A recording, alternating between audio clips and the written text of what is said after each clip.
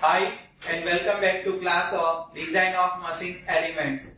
I am Hitesh Rayani, Assistant Professor at LJ Institute of Engineering and Technology. This is lecture 18, Examples Thin Pressure Vessels. The learning outcomes of this lecture is to learn the design of thin pressure vessel subjected to internal pressure. So in these lectures we learn two problems based on the thin cylindrical pressure vessel subjected to internal pressures. So let's consider first example, that is given a thin cylindrical pressure vessel of 1.2 meter diameter generates the steam at a pressure of 1.75 Newton per mm square. So here the thin cylindrical pressure vessel is given and diameter of a pressure vessel is given 1.2 meters and the pressure inside the pressure vessels is given, that is 1.75 Newton per mm square. And find the minimum hole thickness where if A is the longitudinal stress does not exceed 28 megapascal. So here we have to find the hole thickness. Condition is given if A longitudinal stress does not exceed 28 megapascal. So here longitudinal stress means sigma T2, that is 28 megapascals, and B the circumferential stress does not exceed 42 megapascal. So here circumferential stress is given and that value is 42 megapascals, or you know that it is nothing but the hood stress. So in these examples we have to find the minimum hole thickness by considering the longitudinal stress 28 megapascals, and second case by considering the circumferential stress or hood stress 42 megapascals. So first we collect the data given in the problems. So data given in these problems is D is the diameter of the pressure vessel, that is 1.2 meters. If we convert in mm, that is 1200 mm.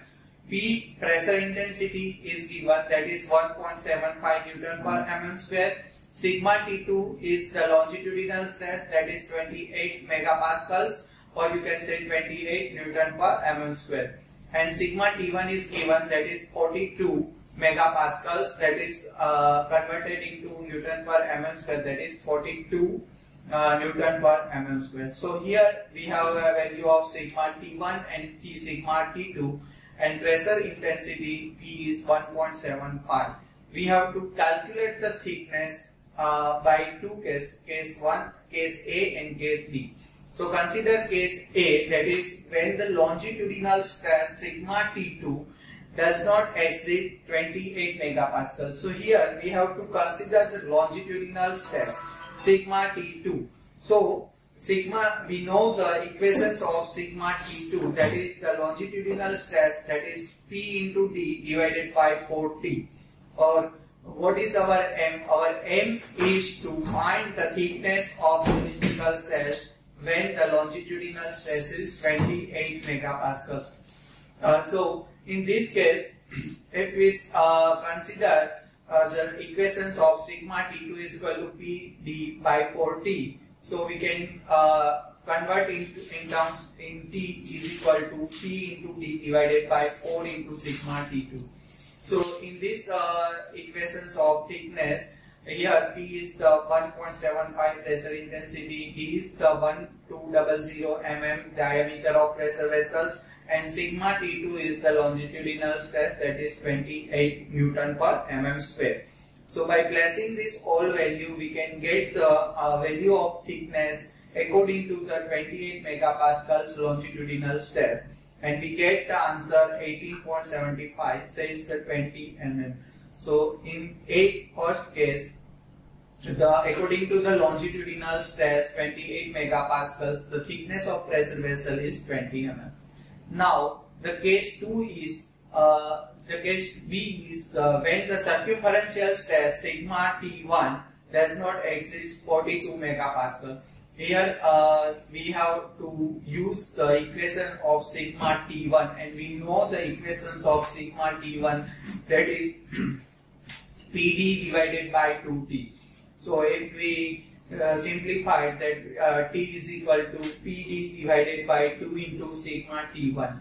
So in this case P is 1.75, D is 1200, and sigma T1 instead of here we have to use the circumferential stress. So sigma T1 is equal to 42 megapascal. So if we place all this value, we get the thickness of this pressure vessel according to the circumferential stress 42 megapascal, and that is equal to 25 mm. So in first problems we calculate the thickness of pressure vessels according to longitudinal stress as well as the circumferential stress. Now consider the second example that is given. A thin cylindrical pressure vessel of 500 mm diameter is subjected to an internal pressure of 2 Newton per mm square. Here also thin cylindrical pressure vessel is given and diameter of pressure vessel is given 500 mm and it is subjected to internal pressure of 2 Newton per mm square. So P is 2 Newton per mm square. If the thickness of vessel is 20 mm, here the thickness of pressure vessel is given, so it is T is equal to 20 mm. We have to find the hoop stress, longitudinal stress and the maximum shear stress. So in this case we have to find hoop stress, that is sigma T1, longitudinal stress, that is sigma T2, and also we have to find the maximum shear stress, that is tau max. So in previous examples longitudinal stress and hoop stress is given and according to thickness is calculated, we have to calculate it, and in this examples the thickness of pressure vessel is given and we have to calculate the stress produced according to this pressure vessel. Now first we consider the hoop stress. Sorry.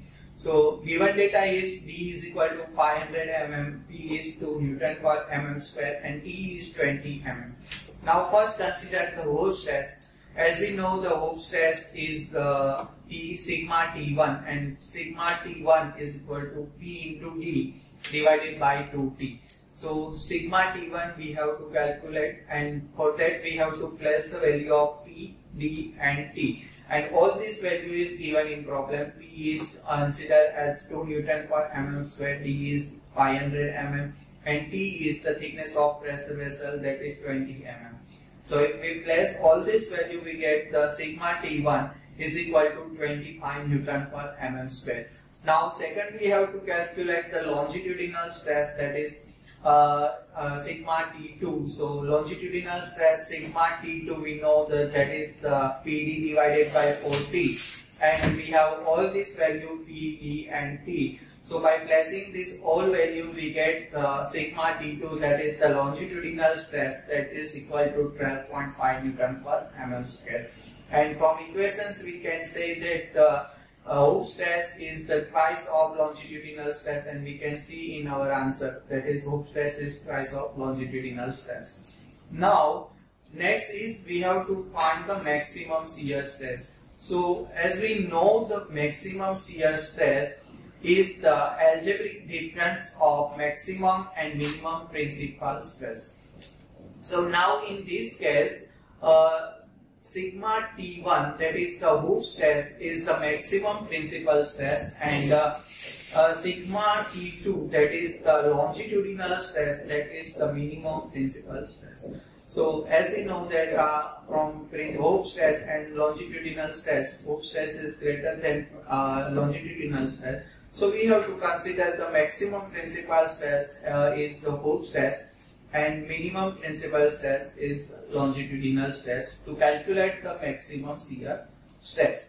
Now according to maximum shear stress theory, we know the maximum shear stress theory tau max is equal to algebraic difference of this maximum principal stress and minimum principal stress and half of this difference.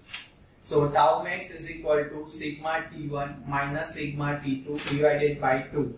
So here sigma T1, that is the maximum principal stress, and sigma T2, that is the minimum principal stress, and we calculate this both value in previous slide. So we can place this both value to calculate the tau max. So by placing the value of sigma T1, that is 25 Newton per mm square, and sigma T2, that is 12.5 Newton per mm square, divided by 2, we get the tau max is equal to 6.25 Newton per mm square.